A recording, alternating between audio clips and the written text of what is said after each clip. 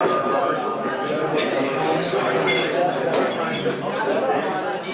afternoon. Welcome to the Harrisonburg Rotary Club.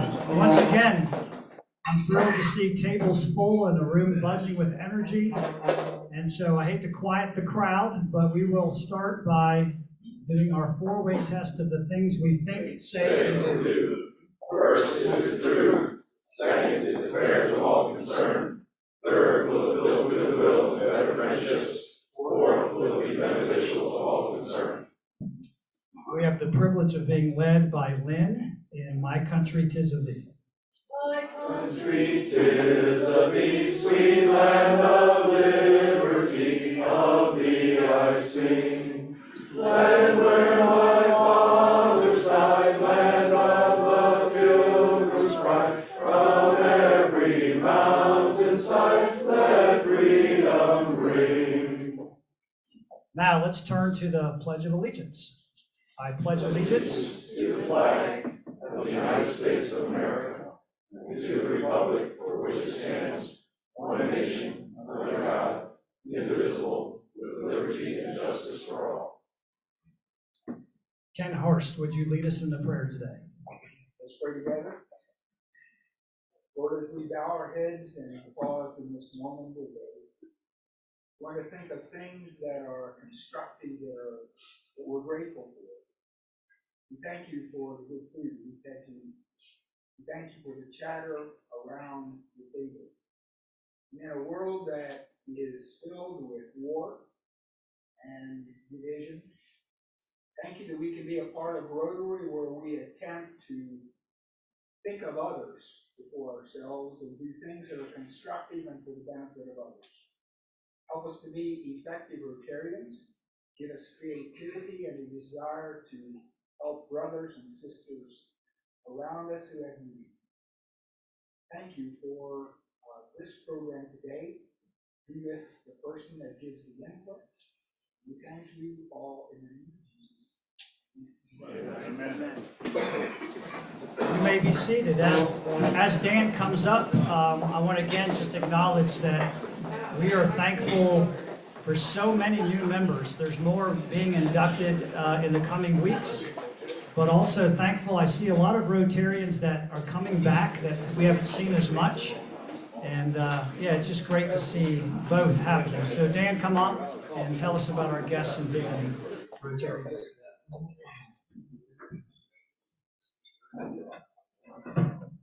Good afternoon. We have three guests today. We have Katie LaPira, who is a guest of Quentin Callahan. Quentin, you want to say a few words? Yeah. So with me today is Katie LaPira, who's been with us before. She used to be the executive director of the Rocky Education Foundation, and she is now the coordinator for community engagement and recruitment at Rockingham County. So the two big programs that we do with the Economic Educators Award and the FFA, the AG Award, we wound up having a lot of involvement with Katie in her office. So she came with us today as a potential member, I think. Yes. All right. Welcome, Katie. Yeah, right. You're a thumbnail right now. We have Jillian Lynch, who is our speaker. We'll introduce her a little bit later. And we also have Keenan Moore, a guest of Wayne. Wayne, take over. This is the last meeting with Keenan as a guest because he's been approved as a member. So we look forward to hearing Keenan's thumbnail sketch and induction here in a couple of weeks. So welcome, Keenan, again. And before I launch into announcements, anybody have any family of Rotary items they'd like to share? I do have one I just thought of, and stealing thunder, but Mark Callahan is back today and will be honored by the MS dinner this year, which is quite an honor. So thanks for being here, Mark, and what a well-deserved honor. So we'll celebrate with him later this year. As we look at announcements, again, we're doing really well with service hours. Michael announced that we exceeded 2,000 hours. Keep logging your hours. We are still looking for some board candidates, so I'll keep doing that. And we're getting very close, but we still have, are looking for those that are interested in joining the Harrisonburg Rotary Board. We'll induct 4 new board members at a meeting sometime late March, and we'll get those slate of candidates before you soon. But we're still accepting nominations, including the one that Braden volunteered last week, but I won't mention his name. So the Rotary Conference is coming up in Roanoke. So again, March 3 to 5th, there'll be, I think, 4 or 5 of us, maybe more. We'll look forward to reporting back to you on how that conference goes and what we learn, what's going on in the district. So also one more quick update. You've been hearing me talk about the success of membership, and it has gone really well.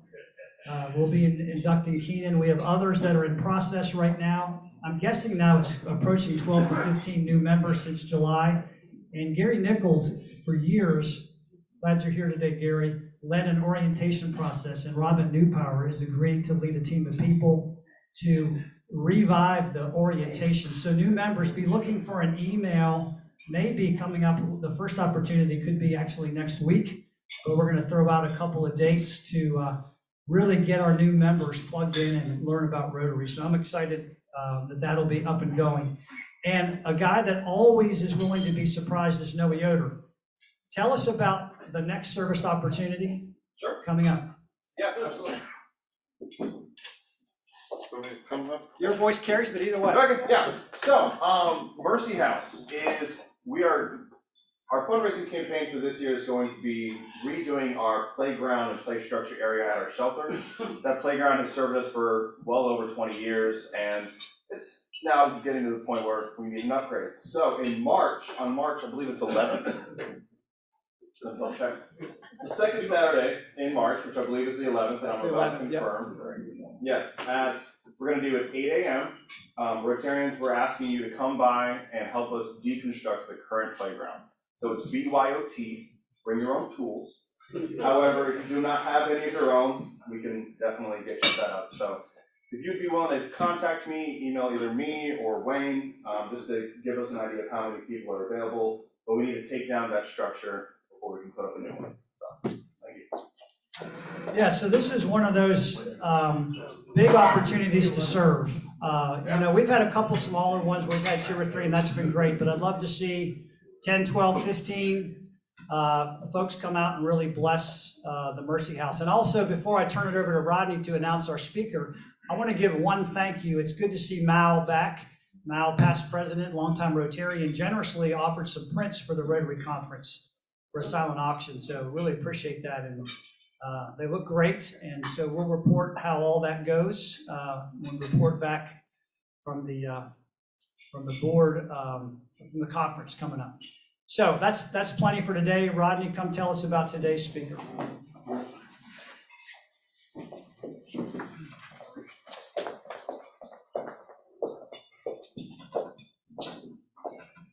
So we are pleased today to have Jillian Lynch with us. She is the managing editor of the DNR, and that is a relatively new position for her. She became the editor in January, but she's not new to the area. She was a student at James Madison University, where she graduated in 21 and wrote for The Breeze. After that, she joined the DNR and was a feature reporter starting in 21, and now has become the managing editor as of January of this year. So we look forward to hearing what's going on at the DNR. Welcome, Jillian.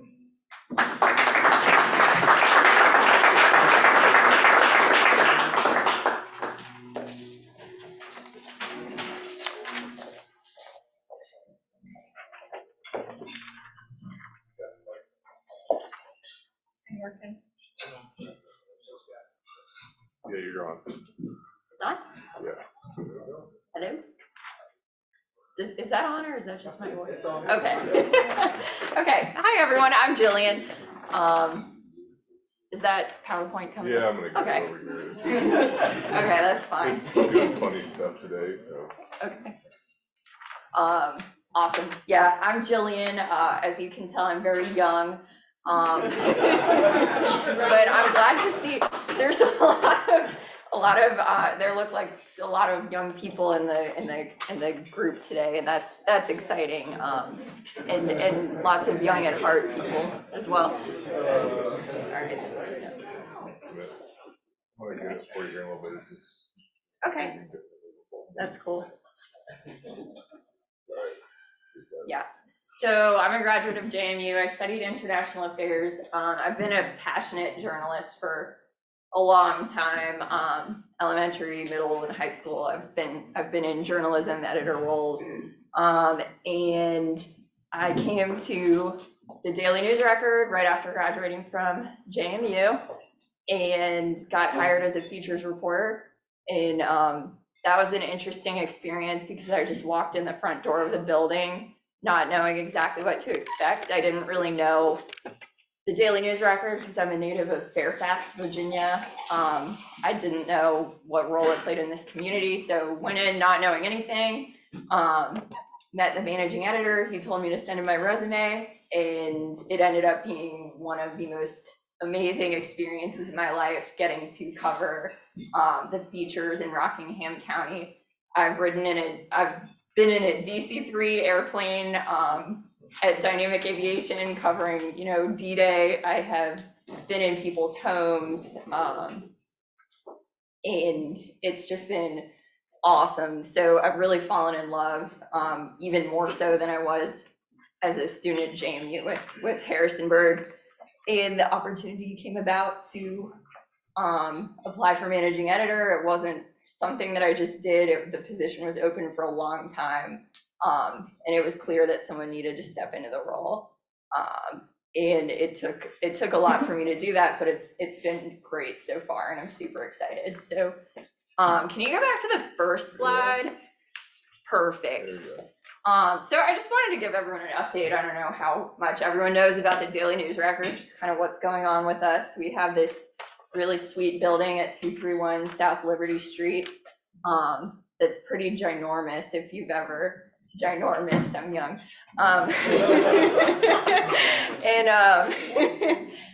But we had an in-house printing operation until about in mid-October of last year. Our printing presses have been scrapped for parts. Anyone who subscribes has seen our coverage. The paper is now printed in Frederick, Maryland, and it gets mailed back down here. That's at the Daily News Record. We have a lot of interesting logistical puzzles that are fun for our circulation department. The organizational structure, we hired a new publisher. That's Sherry Keys. There's no caption, but the top image is Sherry Keys, our new publisher. She came on in January or so, and just keep me posted on time. Okay, there's a clock. Yeah. Okay. She came in January and has been great. And then I started in like a month ago. And there are three main departments. So as managing editor, I run the newsroom. There's a circulation department and then advertising sales. So basically I'm telling you, don't ask me circulation questions. The newsroom is its own puzzle. And then, so Sherry, our publisher, oversees everything. And then the person that I'm most excited about on this list is the one without a picture. Victoria Young is our new news editor. She's a graduate of Chapel Hill, UNC Chapel Hill. She's worked in book publishing and newspapers. Most recently came from a small paper in North Carolina. And she and I have made an awesome team so far. I've learned so much from her. I'm very much a features reporter, which means a storyteller. I'm creative, and I like to get to the nugget of, why you're telling a story. And then Victoria is very news oriented and good at developing sources and being professional and using Associated Press style and things like that. So it's been a great team. And we can move on. I didn't bring the remote, so thank you. This is the printing press being scrapped. So we had this giant, I don't know what to compare it to. It's a printing press, Goss Urbanite. I got to see the last run of it in October. I cried.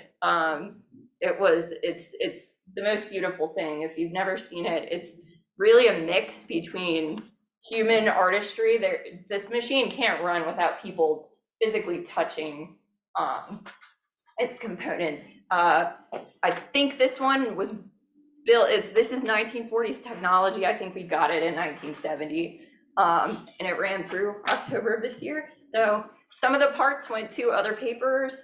Other parts, I think, were just scrapped, and then our inserting machine also went to another paper. Our paper is owned by a company called Ogden Papers. It was purchased from a private family, the Bird family, in 2016. And Ogden owns a number of similar sized papers across the country. So some of our equipment went to those other papers. And you can move on here. When Ogden purchased our building in 2000, or our newspaper in 2016, they sold the building. So since 2016, Matchbox Realty has owned the DNR building. We've leased it. And in April, we will be moving to the south component of the building. So the part that looks less like the Daily News Record will be in. We still have our whole giant newsroom and a wonderful conference area, advertising space. Just without the printing press, we have a ton of footprint that we do not need.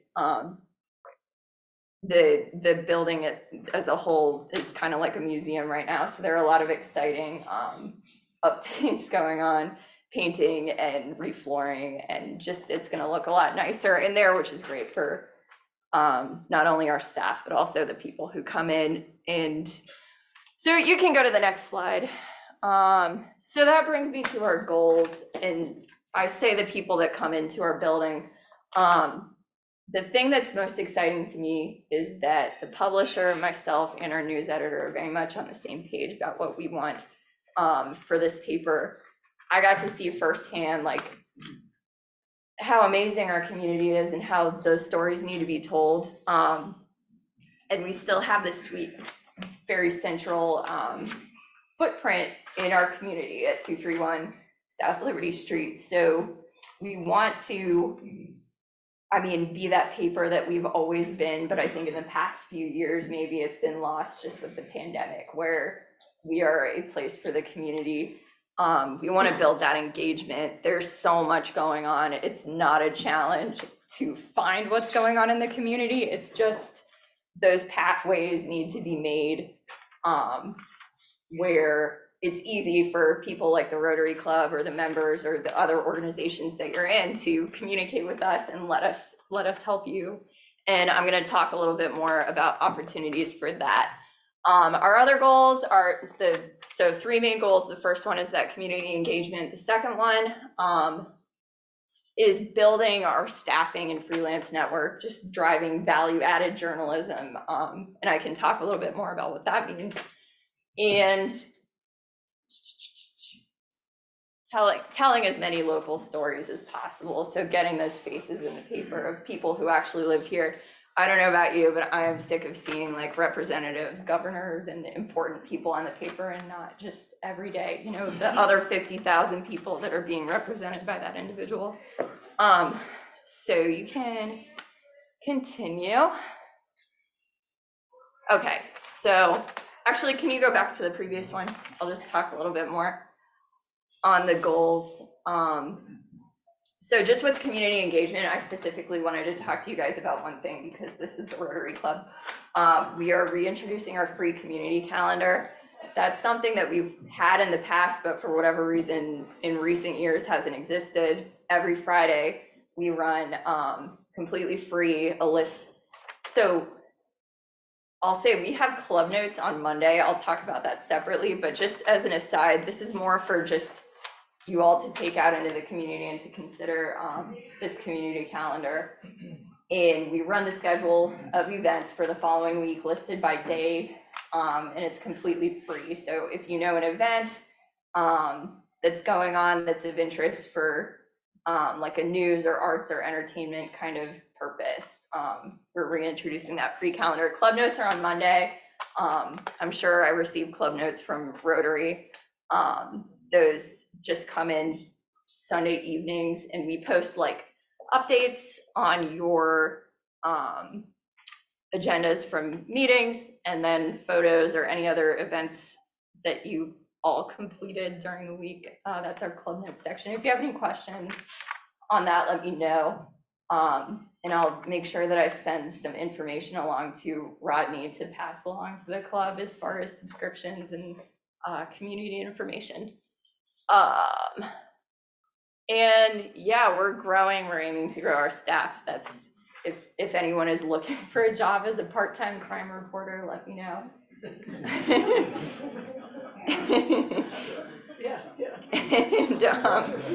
And telling those local stories. So we're a resource. Come to us for telling those stories. And then you can go to this last slide here. So the impact of those goals, we hope, is growth. More subscriptions means more resources for us, which means better storytelling, and more going to our subscribers in general. Our market is really cool. I love the mix of ages here. I love the fact that Harrisonburg has at least three universities. The thing that attracted me to this area as well is our refugee population. It's also something that led me to study international affairs. So reaching those parts of our market, as well as our old school, our old order Mennonite community that maybe doesn't read doesn't use a computer, and needs that physical paper. And just the idea of telling these community stories, building our staffing, that's going to drive this idea of value added journalism, which is just a fancy way of saying telling stories better with linking other resources, leveraging our website, using podcasts, kind of just being very dynamic with the way that we tell news, and then keeping our principles that have always been there: integrity, telling the truth, and advocating for issues. So with that, I'll just open it up to questions. If you want to ask any, that's fine. And yeah, thanks for listening to me. I really appreciate it. I have a question. Jillian? The birds, when the birds on the newspaper, when I submitted an open forum, they were published. Since I've been on the newspaper, my open forum submissions have not been published. Who makes the decision about that? That's an editorial decision. And I will say, since I've been on board, everything that we receive gets published unless it has, it's got a profanity in it or something that we just can't run. I'm super happy to say that our editorial page has grown a lot, even in just the month that I've been on board. We're getting a lot more open forums submitted because people know that they're going to get run. There's been a lot of exciting dialogue about the Bluestone complex, gun control, and I think it's a really something that is so important about local papers is that they fight this polarized view of issues, and that's something that we see in our open forum and editorial page is more nuanced opinions on issues that are either local, like the Bluestone complex, or local legislation, and then even bigger issues that affect the nation. So that's exciting to see. But yes, if you submit an open forum, it will be run. And apparently you guys clean up your language. Yeah. Yeah, I don't know.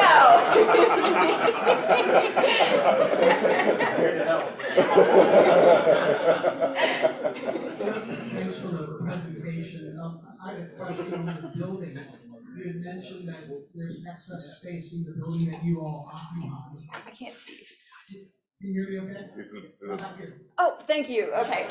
I'm very nearsighted. No, that's all right. Thank you for the presentation. Thank you. The question was on the building. So you had mentioned that you all have excess space in the building. What are the plans around that? Are you looking to repurpose, sublet, or is it purely for adding new talents to the DNR team? So Matchbox owns the entire building. We lease our footprint from them. We're going to be reducing the amount of space that we lease from them. So that extra space is going to be, I've heard that it'll be like brewery space for Pale Fire to start, maybe some cool retail. So We'll be spelling, yeah. Yeah. In a day where timing, Okay, perfect, thank you. timing is important, Yes. how can you, with having the newspaper printed in a location further away, keep it so that the paper is telling, also giving announcements of news before it happens, and Right. there's another question that I'm reaching for, and that is there a way of reducing the e-subscription from being as close to what the hard copy is? For example, I was used to getting the hard copy in the morning within the Harrisonburg limits, and it is now coming in the afternoon. Right. When it comes, and that's kind of a challenge that I guess you're working with in the news. Absolutely. Okay, so the first part of your question, that whole yesterday's news tomorrow issue with our deadline, is something that we've really been looking at. And it, we could have, before this change, we could have a reporter working on a story up until 8 p.m. the night before the story was gonna run, and now that's a much earlier kind of thing. And yeah, we have a 6:30 absolute drop dead deadline for the paper the following day, which has been interesting. And that is gonna force us to, we are already relying more on web, so those late stories where we have a reporter covering a meeting at 8 p.m. or even 3 a.m. on February 14th. Those are gonna be going online at all hours of the day. The circulation issue with people getting, I don't know, I'm a newspaper person, I know I'm young, but I want that paper with my morning coffee. And I think everyone does. It's the newspaper and it's the news for that day. It's critical that that's happening. And our circulation department is working on their system. I believe there's a component with the postal, it's being put in the mail system and people in the county, it's just not working very well. So, so that is something that has to be, figured out. But as far as the things that that's something that can be changed, I believe, and needs to immediately. The thing we can't change as much is the earlier deadline, but with that, I think it's a really good opportunity to build our online presence. And that leads into your second question, the subscription. Yes, I believe that could be improved. Something I also want to look at is the paywall. Right now, I think you can look at like 5 stories per month before getting locked out.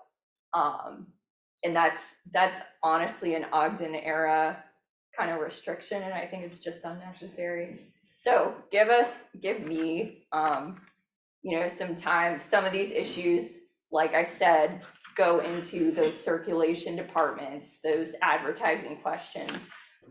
So it's very interesting to work with, but those are concerns that we're hearing, and I'm excited to continue working on. Okay, I have a question.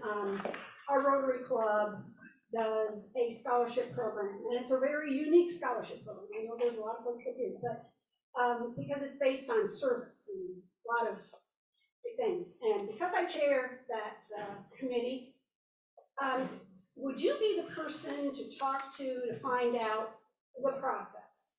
Way back, the paper used to send someone to our presentation and take pictures. Then they wanted to do press release. I've done press releases the last, at least 3 years, maybe even 4, to never be able to get anything printed.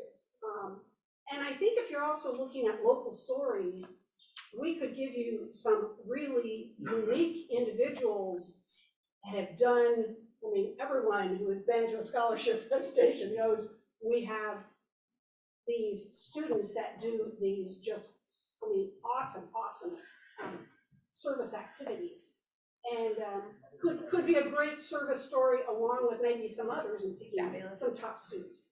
So the short is, would you be the person that would be able to tell me kind of what that process looks like so that in advance this year, I can make sure we have everything in line? Absolutely, yes. Yeah, that is definitely something I can do, and I'll plan to send along my information so everyone can have access to it and give some kind of guidance on the community calendar, club notes, and just those feature stories or press release related things. But yeah, absolutely, we're super interested. Yeah, that'd be great, because if we just had, I think, the outline of what your expectations and needs are. Yeah, we can take it. it's gravy, yeah. Over here. Hey, Jillian. Hi. You mentioned that you're young, and it might surprise some people in this room, but I'm also young. And I think you and I can sit in similar chairs. I think we both have an appreciation of the intrinsic value, especially of locally sourced print media. I really enjoy it. You mentioned the cup of coffee with paper. Love that tradition as well. How do you see print media moving forward? Because I think you and I, as young people, also have to face the reality that most of the folks our age aren't reading the paper anymore.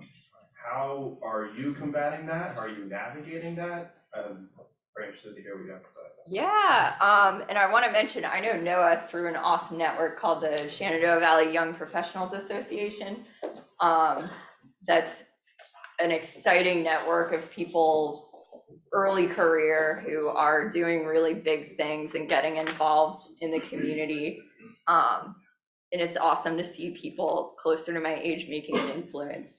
As far as print media, a lot of young people do enjoy it, but obviously it's not a primary source of information. It's different. I believe in print media. I'm old school, I just am. So I personally, I think there's a way to make a daily newspaper work, and it does work now.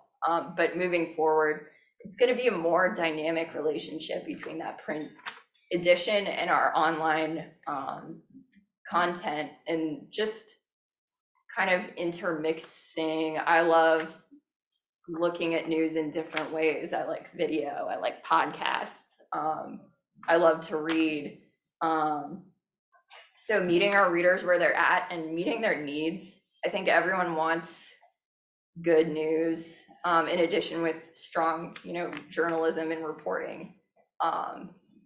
So I think if we continue to just tell the stories that we need, the delivery method, may change, but I don't see print going anywhere, and it'll just be supplemented by other things. That's my viewpoint. Andy? Yeah, I've got one question from Zoom from Yogi Gillette. I read the DNR online. I prefer the old method of reading with an app. What happened to force using My New on the Go? That's a great question. I didn't know that existed as a reporter. So that's something that I think, going off of what I just said, meeting our readers where they're at. I've heard of this app, and it sounds like it's something that we just need to reconnect in our system. So that could be an easy fix. Thanks, Yogi. Go ahead, one more, and I have one to end with. I can be really loud. Oh, really? Right. Hey, Jillian, we've talked on the phone before. I also believe in print journal. I believe in having a good paper locally with locally sourced stories. And I guess I'm wondering, what can we do as community members to support the paper? Yeah, as we can.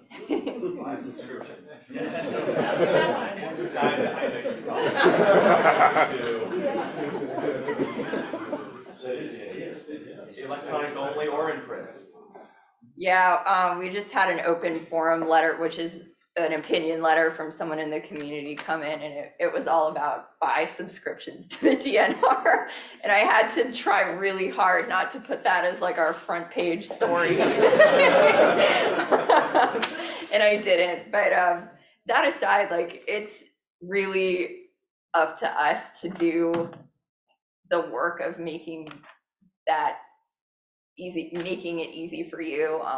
So as we continue to do the work of making buying a subscription to the DNR an easy decision, just keep I guess things like this. I'm just grateful to everyone being here.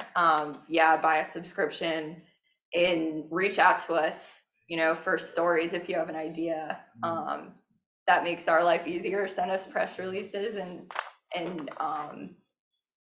you know, my team is as enthusiastic as I am to cover everything. So thank you for that question. Thank you.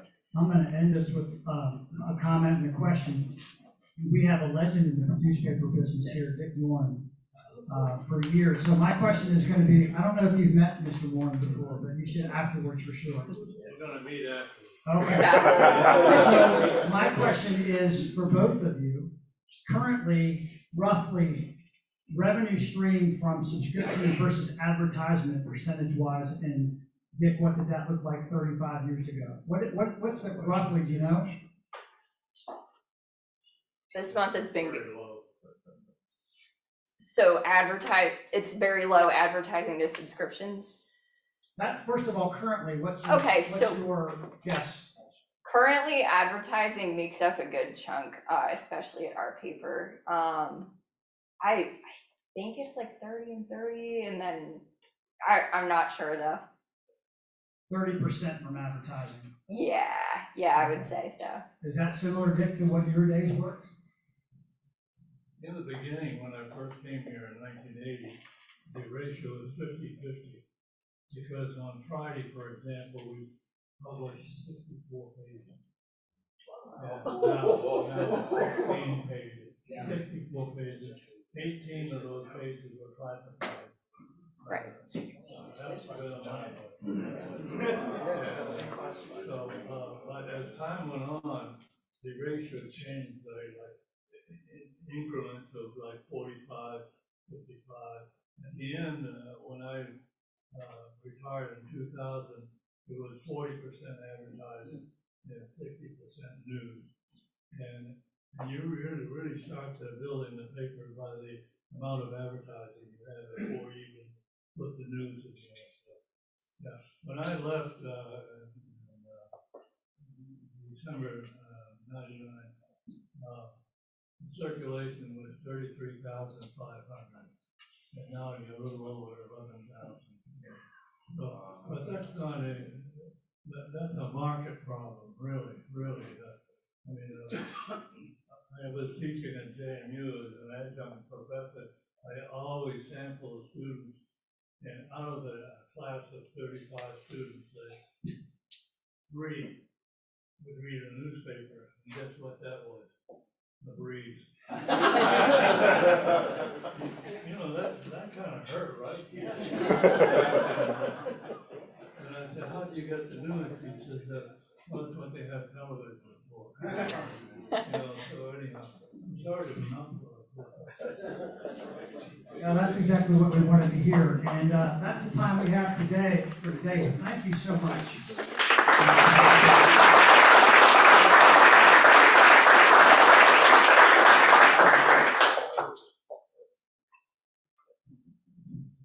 Again, thank you for being here. This is what we want, is to learn what's happening in our community and how we can get information and actually provide information to you. So thank you, and again, thank you to all of our visitors today, and we are adjourned.